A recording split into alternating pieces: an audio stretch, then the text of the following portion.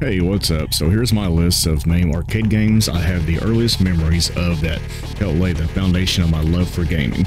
Not all of these will be on everyone's top 10, but I have fond memories of these, and thank you for sharing these memories with me. Okay, at number 10 we have WrestleFest.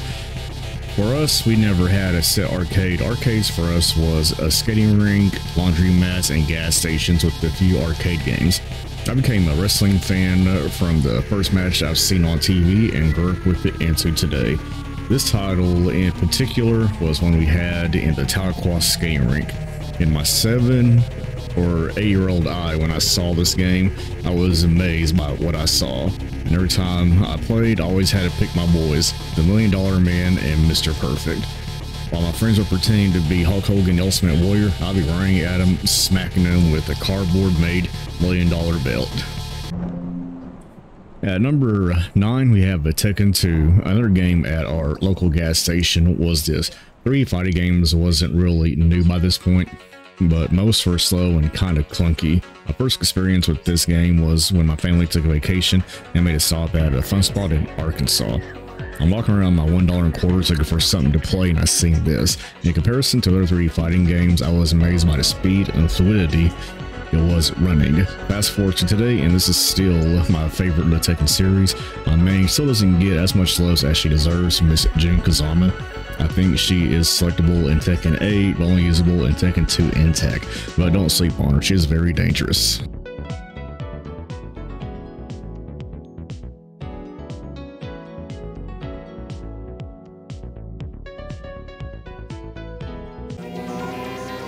Next we have Cruisin' USA, and what else has to be said about this? When this game came out, it was the closest thing to jumping into a car as you can get. 3D graphics, bumping into other cars, jumping over hills, and best, you can control your radio station. I mean, you couldn't do that with any other game at this point, and still to today I play and I think it's just fun as hell.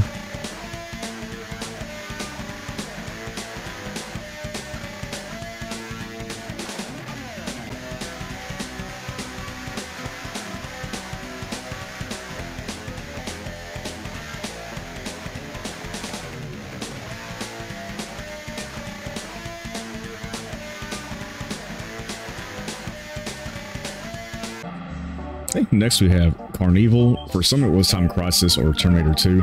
For me it was Carnival. Growing up I remember playing this at our local gas station that had a little arcade area. After school we would go bum our parents for $5 or $10 and we would spend the rest of the afternoon there. I played Light Gun games before this one, but they never just drew my attention. Maybe it was the Christmas stage, maybe it was the pump action pistol that we use. That's probably why I'm into sentence right now, to brings me back to that time. But anyways, play this game if you haven't yet. It's fun as hell and you will not regret it.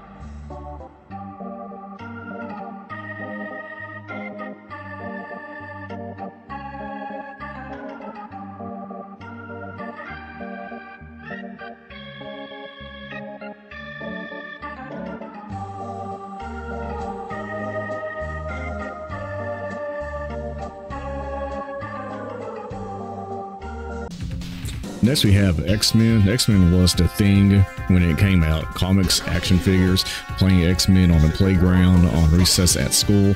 It was everywhere, even the animated TV show. The arcade, however, was not based on the TV show as some would think. It's actually based on the pilot episode, Pride of the X-Men animation in 1989, which was canceled. And honestly, I think it was a good thing that I just watched that. It was not that great, but you could even see all the characters, even Dazzler, so now I know where Dazzler came from.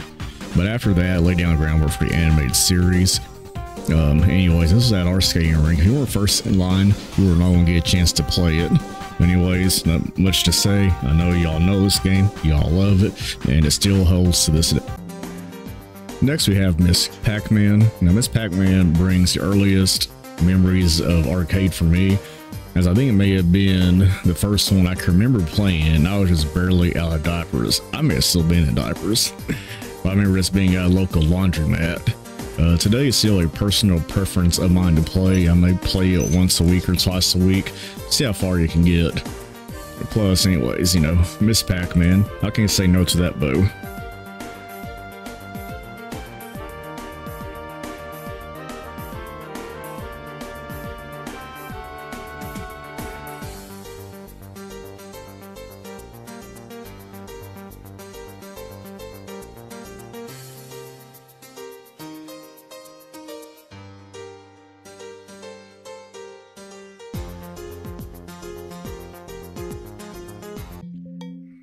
Paperboy. How can you not enjoy this game?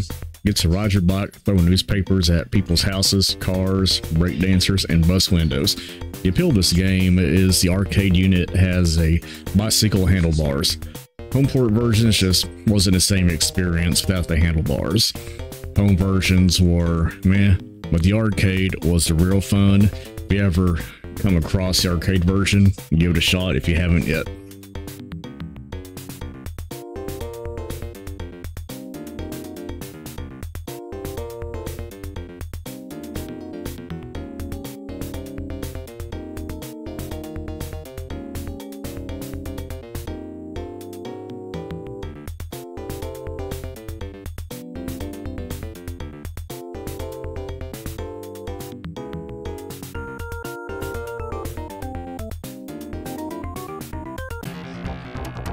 Pit Fighter.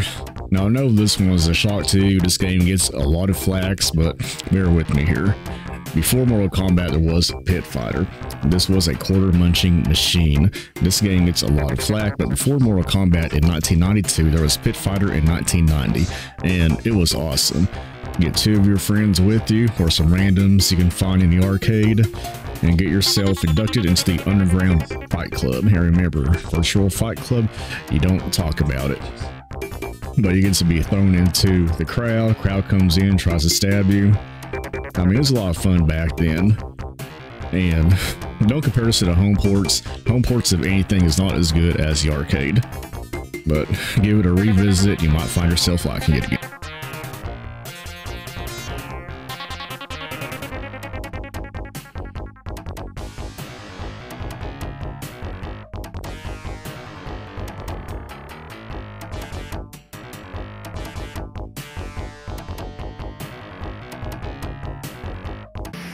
Street Fighter 2. You notice it's going to be on the list somewhere.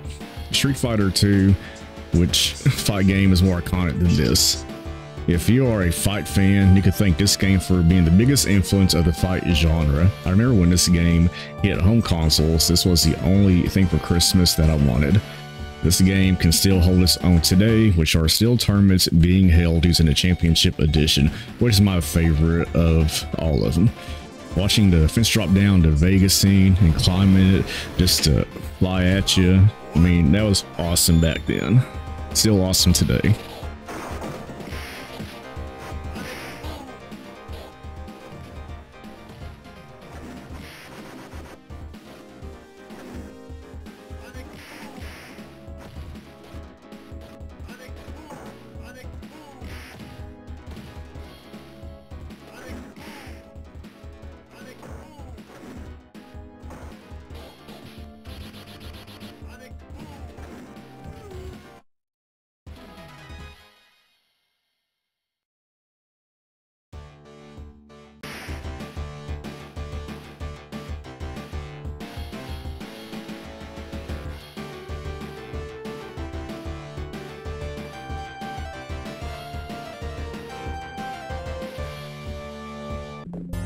Last and not least, we got Double Dragon, the original arcade game. This classic beat 'em up is still my favorite, even with the god-awful slowdowns that happen with two players. With two player is the only way to go. Back then in '87, when this game was out, you never noticed a slowdown or really cared. This was an elite game back in '87. There was nothing like it at the time. Looking back on it now, it's easy to judge, bash it, and compare it to later titles. But in '87, you know, this was it. It was a great game, and you never regret playing it. I still go back and play this game from time to time, and actually I want to go back and play it again after this video. And I'm not going to use the Elbow exploit. Might as well put in cheat codes. Play without the Elbow exploit, and you're going to have a blast. Okay, and those are my top 10 for arcade games that bring back great memories. Your top 10 will be different from mine. Anyways, you have a great day, and I appreciate you taking time out of your day to spend it with me. Like, subscribe, share, you know the drill. Anyways, you enjoy the rest of your day.